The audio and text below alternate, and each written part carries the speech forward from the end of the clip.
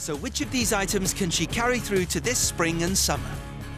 I think the black waistcoat is okay for early spring, but I think by the time you get to summer, once the weather really starts hotting up, I think you'll want the cream or the white waistcoat, most definitely.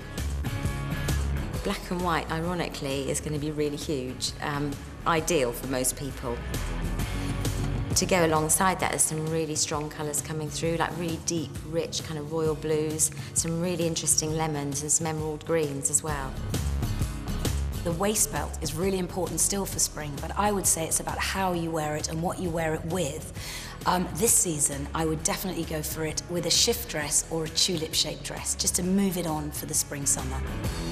So if you're heading into your 40s and you're frightened of colour, follow our 3 simple rules and bring yourself out of the dark.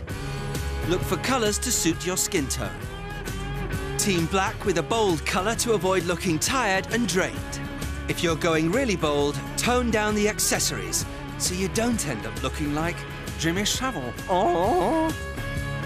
But the must-have everybody should be wearing through the spring and summer is sunscreen. Astonishingly, 1 in 7 people still think they can bask in the sun without protection of any kind.